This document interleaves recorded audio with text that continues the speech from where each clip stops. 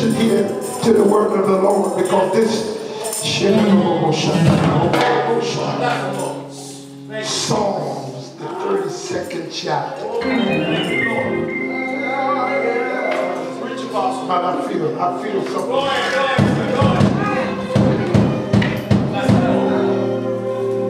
I feel just what I need to feel. Oh, yes, yes, sir. Psalms 32, verse 1 to 5.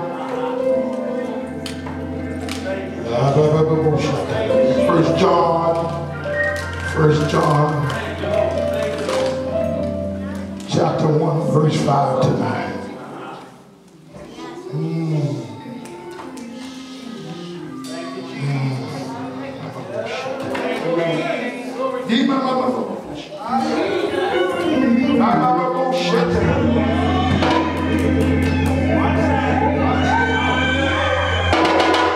The devil had his chance. The devil had his chance. The devil had his chance.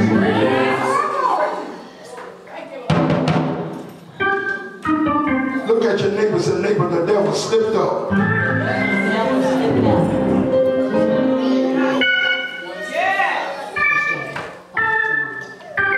Psalms 32, verse 1 to 5. Read.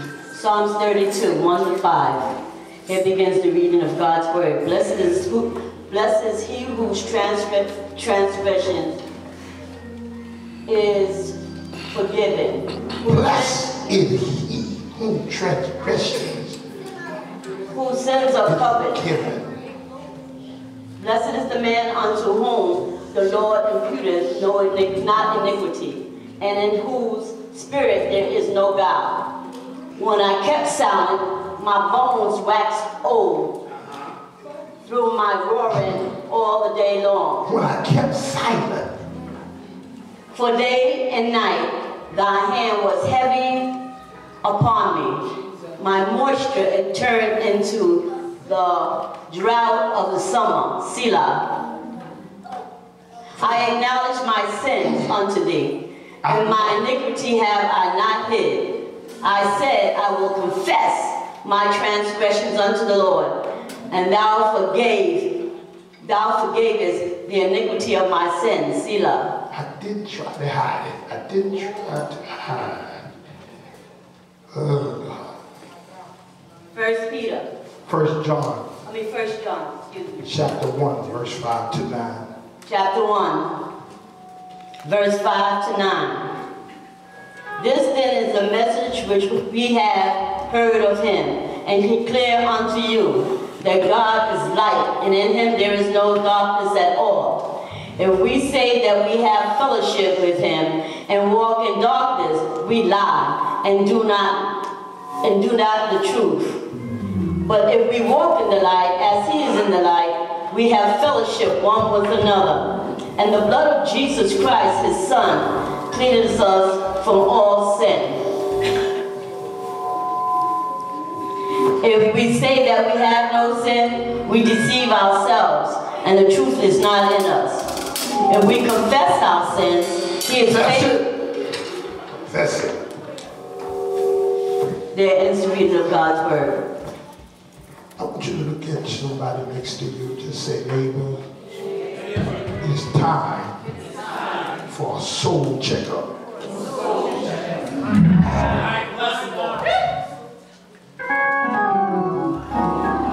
It's time for a soul checkup. Don't plan to be long. Just pray, God, give me strength. It's very significant to understand the times that we are in. Especially the people of God needs to know what time you're in and the season that you're in. I found out that in my travels at the church is in sad condition. You got people having church, but they are disease-ridden. It's a sad thing, Bishop, to have a good shout out, and still you sick. Still, because it feels good to dance, but it feels better to have victory inside. Can people tell me? Yes, sir. Go ahead. There ain't nothing like when you have overcome the evil one that has been holding you, sitting on you, sitting on your money, sitting on your family, sitting on your relationship. The enemy been sitting on a lot of our money. He got to give it up. Checkup is something that I'm sure all of us can relate to. Whether we relate because of others or attentive to getting a checkup, everybody should get a checkup. To stay on top of stuff. And every now and then, people of God, we need to do a spiritual checkup. We need to see, are we still lining up with the purpose of God and the will of God concerning our life. Because let me tell you what happens over time if you don't look out for your spiritual well-being. Your mindset develops something within itself that before you know it, you're now doing something that you used to do. Because we now lose focus in the body of Christ. Easily we lose focus because of what goes on in our life from a day-to-day basis. You did running well, but who hindered you? When you start out in this race, you start out gung-ho and serious, and you start out running because you ain't never felt that way. Anybody remember when you first came out of the wilderness? Oftentimes I try to reflect on that moment because it keeps me abreast of where I came from and how it felt when I come from out of the world and he polished me up and gave me a new grip on life. Something about that feeling when you come out of the wilderness. Anybody know what I'm talking about? You had joy. What happened to the joy that we used to have? I mean, joy. I remember when I first received God, I couldn't sleep at night. Sometimes I would jump out of bed and start dancing because I reflect back where he brought me from. And I could have been a casualty. Could have died without having a relationship with God. Anybody know when you first received him? And the joy that fills your soul. I got a couple witnesses in here. All right, so come. And the interesting thing is that many of the body of Christ have left their first love. And yet still going to church. Isn't it sad that we can go to church, pay tithe and offering, but yet we have lost the connection of power? Lost the connection of power. Because we're not staying on top of our soul and its needs that we have to put in something into it daily. You got to look out for your soul. Look at your neighbor. You got to look out for your soul.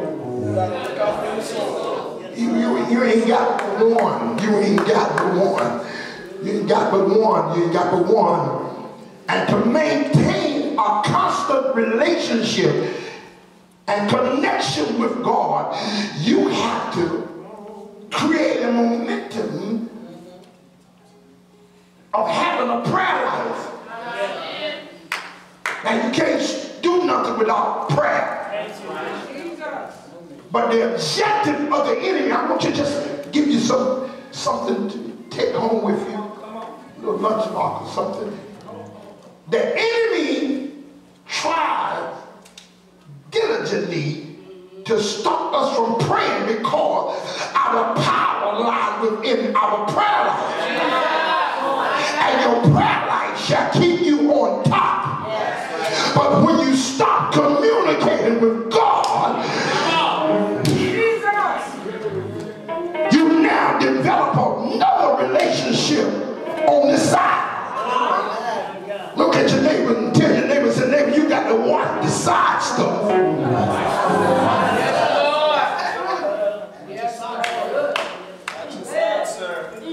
Because the side stuff will draw you, will pull you from the main course.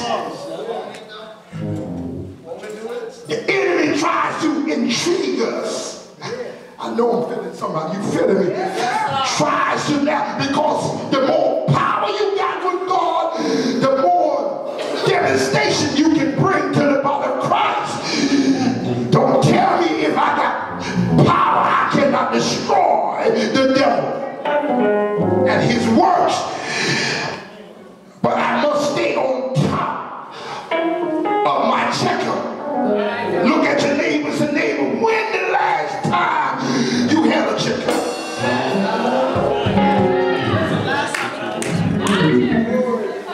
Saints are missing on checkup because they don't show up during Bible study.